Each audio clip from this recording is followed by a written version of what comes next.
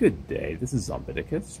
Today I'm doing a few reviews of my new fountain pens. I just recently got into the hobby and picked up a couple of Lamy Safari pens, and then I decided I want something a little higher up the level here. So I already done a video on my Lamy Scala, and the next video is going to be about my Lamy Studio. But we're going to talk about the stepchild of the Lamy family. These are Lamy Aion pens. They're lovely pens. Very modern, sleek, minimalistic pens, but not as appreciated as the Studio, even though I think they offer a better value at a similar price point. But from my understanding, the line has been discontinued. These are limited edition colors.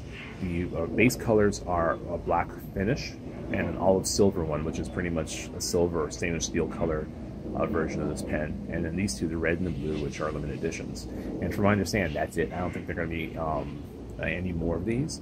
Now, the pens do come with their own Lamy Aion nib, but for whatever reason, I don't have an Aion nib on this. I have to double check. This one has a regular Lamy medium nib, and I can't remember, did I switch the nib, or did it come that way? I'm going to have to go back and check, because I think I've got pictures of it. But this is a regular Lamy medium nib, so it still writes fine. But I think one of the neat things about this is it came with its own nib, which is actually very smooth. So anyway, these pens, aluminum section, aluminum body. The threads, screw them out. You might see here they're actually brass, I believe, not plastic like you would get on the Studio, which is one of the reasons why I prefer this to the Studio. It's a very comfortable pen, very minimal. You know, there's no end cap, there's no finial. It's just a pen. Oops, let's put that down here. Spring-loaded clip. See here, Lamy engraved on the pen. So it has a nice polished edge to it, so it's not a lot of features. It's just it's a very nice pen with not a lot of details, but what it does have is very well done. This is a nice clip that's nicely engraved. It has a very nice polished edge to it. It's got a nice section and barrel. You know, everything about this is just very well done. Now, if you like Lamy pens, but you want something more of an upgrade from a Safari, and you know, this is more expensive than the All-Star. This is Studio or above Studio territory slightly. This is a great pen, and it's discontinued. So, you know, if you get one of these, you're not going to see too many people in the future with them. You know, you're going to see a lot more Studios. You're going to see Lamy 2000s. You may even see a Scala or two, but you're not going to see a lot of Aions, unfortunately. Anyway, this one is currently inked up with Diamine Ruby. We're going to just do a little writing here with this real quick. Move that up there. All right. And one thing, because the section doesn't contour like it would be on Safari, this has this may roll in your hand, so be careful about that. I'm gonna pause for 1 second here. All right, we're back. Pause for a moment. Now we're gonna do a little writing here. All right. This is very comfortable in the hand. I like this nib. It's not an Aion nib, but it's a Lamy nib, and they're very nice. This is Diamine Ruby ink, which I like quite a lot. Got some nice shading to it. Lamy Aion. Pardon the terrible handwriting. I'm going to be saying that a lot.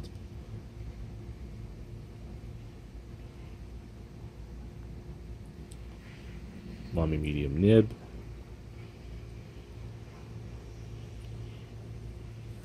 Okay, and then we're just going to do a little box, a little shading in here so you can see the ink. But this is a comfortable pen. You know, this is, if you want something to take to the office, this would be a great pen. However, I've been advised that this pen is not necessarily great for everyday carry. You have to baby this a little bit.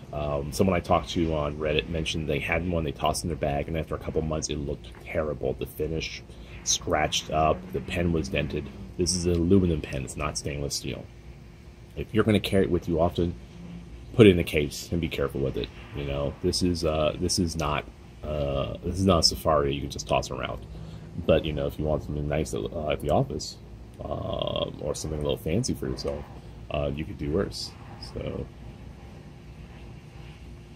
but yep, very comfortable pen, very nice.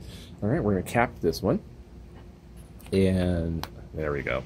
And we're gonna take the blue one here, which is exactly the same pen, just different finish. You know, everything I like about that one, about the other one, I like here. So you've got the spring-loaded clip. You got the engraving. Let's see if we can focus on that. Yeah, got the Lamy engraving on it. Have the polished beveled edge there. So this one actually has a Lamy medium nib on it.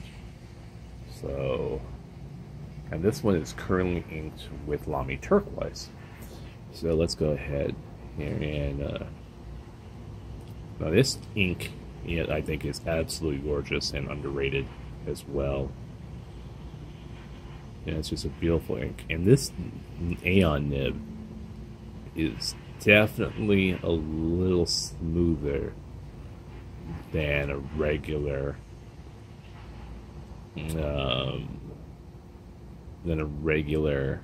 Lamy nib.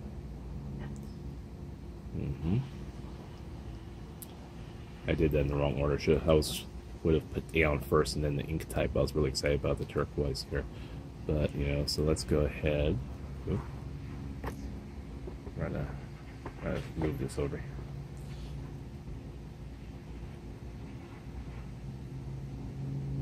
Love this ink, but this is a very smooth writer. It's very comfortable. It's a lovely pen.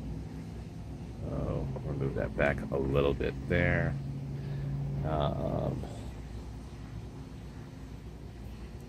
But I don't know what else to tell you. You'll either like this pen or you won't. If you prefer the looks of the studio is a great pen. I think this is a better value. I think let's go ahead and cap this. So I like the clip on this better than the studio. This has a spring-loaded clip. It's got Lamy engraved on it, where the studio it's printed.